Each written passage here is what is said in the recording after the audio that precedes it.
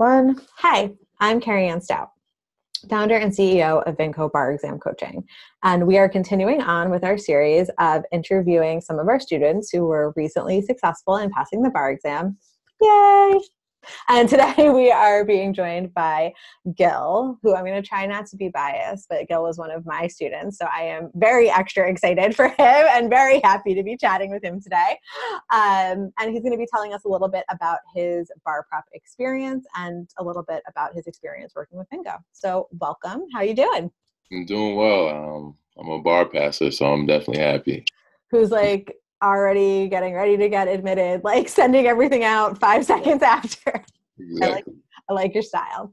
So we'll jump straight in with the questions. And my first question is about when you first decided that you wanted to get some extra help with bar prep, whether it was a coach or a tutor or some other thing, what were you looking for? Like, what was important to you in that decision-making process?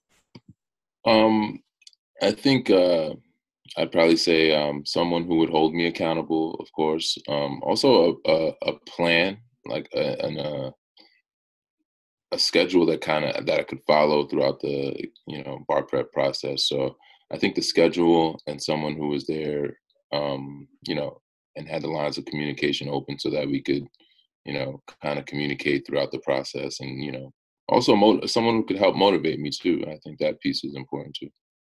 So it sounds like you're saying like you were really looking for someone who would be like with you through the process. So it wasn't just about like getting a plan and then giving you that plan. It was about working through that plan with you Yes. throughout bar prep. And sort of on that same note, I get asked all the time, like, what exactly is bar coaching? Like, that's not, I feel like I sort of made up the concept when I started Vinco, but we're not tutors, and that's front and center on our website. And it's one of the first things I say to students on consults, like that we're not tutors, we're coaches. But somehow I still can't seem to get my definition really straight. And I find it's helpful hearing from students to kind of talk a little bit about how they viewed that coaching relationship and like what that really meant to them, like their expectations of their coach and how that played out. So would you talk to that for a minute or two? Yeah, sure. I think the coaching aspect has to do with kind of the motivational side of what I was talking about. But with Vinco, you guys really emphasize the mindset piece of it, which goes outside of just you know studying, doing MBEs and essays. Is that piece of trying to get to the heart of what it is that makes you happy, what it is that is a distraction for you. How can we minimize the distractions? How can we create time for you to be able to also have a life, right, and have that balance? And for me, I think that coaching aspect of it, I used to always say, like, you, not to make it just about you, but you're tough like a mom, but cool like a friend, So I think that balance is And then really. I promptly stole that and put it on our website. It's my favorite thing that anyone has ever said about me. Tough like a Yeah, mom, cool like a friend. But it does apply to all the coaches, honestly. Like right, like mom or dad. Steve's a tough bar dad. But we do try to strike that balance of helping our students to stay accountable. I would say you have to be a little scared of us or we're not going to be effective, right, but you can't be so scared of us that you don't want to tell us things because right. then we can't help you. So I think that kind of nicely summarizes that coaching aspect of it. And so this time that you passed the bar exam was not your first time taking the bar. And I Right. think it's really helpful for students to hear about like what made the difference, like on the time that you passed. And I know you probably have more than one thing to say, so I'll allow it. Tell as many things as you think need to be Okay. said. But what are like the key, like the most important things that you think changes that you made that made the difference this time around? I first I took the bar exam four times, and passed it this fourth time. Um, I was extremely close the first time. The second time I was a bit off. I think the first time I was off by about 5 points, then by 10 points. The third time I missed it by 3 points. And this time obviously I passed. But Crushed it. He crushed it. Go on. right. He crushed it. And honestly, one thing I could say is that the program and doing the MBEs, my MBE score shot up completely. So the 3,000 questions is gold. Also, I think this last time, my focus on the essays and really not just doing an essay and going through the answer, but like really getting to the heart of or overcoming that anxiety that I had in terms of like getting to an essay where, hey, I don't know the rule, or and using the method of making up the rule. And I just felt like I was a lot more equipped to handle the things about the test that gave me anxiety. And I think the anxiety a lot of times causes, like let's say, for instance, if you were to encounter your first essay and it was something you didn't know, it Yeah. would throw you, for me personally, it would throw me off going into the rest of the essays, even if I knew, the substantive, aspects of the other essays. Which So, you did, right? Like right, you were prepared to take right. the test substantively. What So do I you think think, I would say was your biggest, like the biggest obstacle you overcame this time? If I had to pick one thing, I'm curious if you know. I'll tell you. But what would you think? um, I'm gonna say mindset, but Yes, I'm gonna say mindset. mindset, yes, because I would say one thing though, even in the last three times, I don't believe that I knew much more of the law any time. I Like feel this like time. my level of knowledge of the law and all of that was pretty much the same all three times. Yep. And the difference was my mindset in terms of like when it was time to study, it wasn't, oh man, I have to go do this. It was more so, okay, what can we do today? What can we get done today? What did I learn today? What can we fix today? It was more solution based as opposed to looking at it as like this big problem or this big cloud over my Yeah. life. And, I just can't I can't underemphasize the importance of that. And people like look at me like I'm insane when I say that people fail the bar exam who are completely prepared to take it because of mindset issues. yes, And some people just stay there, and that is the obstacle. They can't get past it. And very much to your credit, you did a lot of work focusing on that this administration. You didn't just bury it deep and say that crazy lady is telling me those crazy things again. And that sometimes, like, I in some ways think that's harder than anything else about bar prep. So like that's really to your credit that you didn't shy away from that challenging piece of it, and you dug into it, and now here we are celebrating our faces off because you passed the bar exam. And so, on that note, transitioning to the next question, what if somebody's like, hey man, you passed the bar exam, congratulations, now tell me how I can pass the bar exam?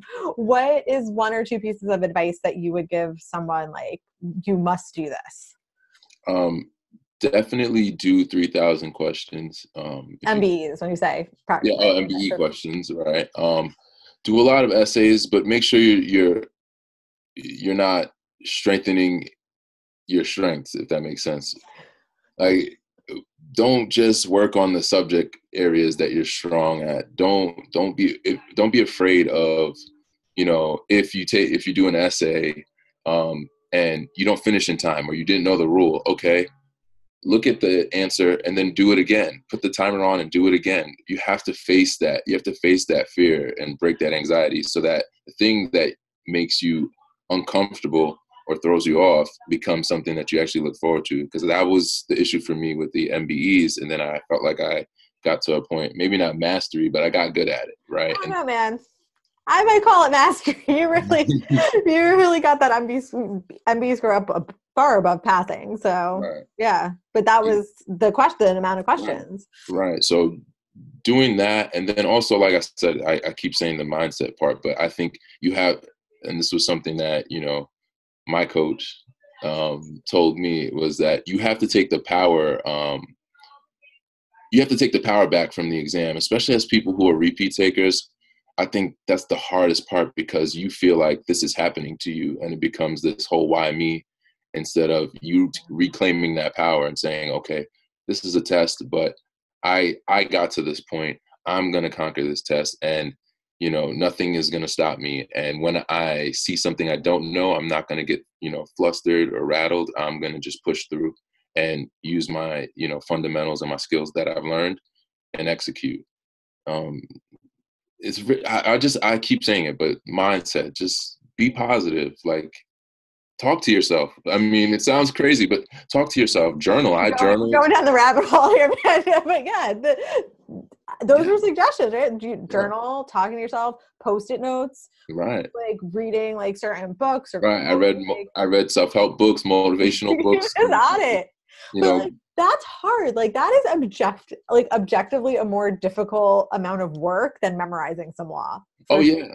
For sure. And like, I want to go on the record and say, like, this is not a unique problem, but your way of approaching it and actually tackling it is unique in that most people can't acknowledge it and can't attack it. And like, that's what makes the difference for you being able to be here. And so my last question, which is like always self-serving, but extra self-serving because I was your actual coach, is what was one or two of your favorite things about working with Vinco? Because the whole point of these videos is A, to like celebrate with you guys, but B, to let people know a little bit more about what they can expect when working with us.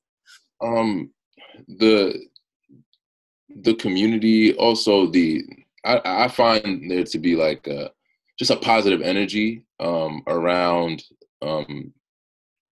the working with the coaches and working with my coach, right? But that even if I was a bit down, I looked forward to the meetings, and the meetings I always left the meetings feeling like motivated and really like, okay, I can do this. And especially at times when I might have been down. And then also I think that accountability piece, that tough like a mom, cool like a friend, like you build a relationship with your coach, and you don't want to let your coach down the same way you don't want to let yourself down. So that second piece, a lot of times your coach can be like a mirror for you in terms of getting you to see your weaknesses, see, okay, hey, I'm slacking this week, I need to get on the ball, or hey. That's a really good point. I say this a lot, is like the easiest person in the world to disappoint is yourself, right? And it's like we're coaches over here, right? So we're kind of really good at being organized and on top of things. I still need to tell somebody else, like when I have my own goals, because it's like, if nobody knows, I can just rearrange that, and it's no big deal. Okay for yourself. You can justify. But not when I'm going to be sitting there being like, hey, where's those MBE questions? Right. Where are the MBEs? Exactly. And so that piece of, so that relationship, is just important. And I think I recommend it to just anybody. Like, go with Vinco. Well, in all honesty, the pleasure was all mine. And thank you so much for can't take me anywhere. Thank you so much for taking the time to meet with us today and talk about your experience. For those of you out there who are interested in learning more about Vinco, you can find us at vincoprep.com, and I will see you next time.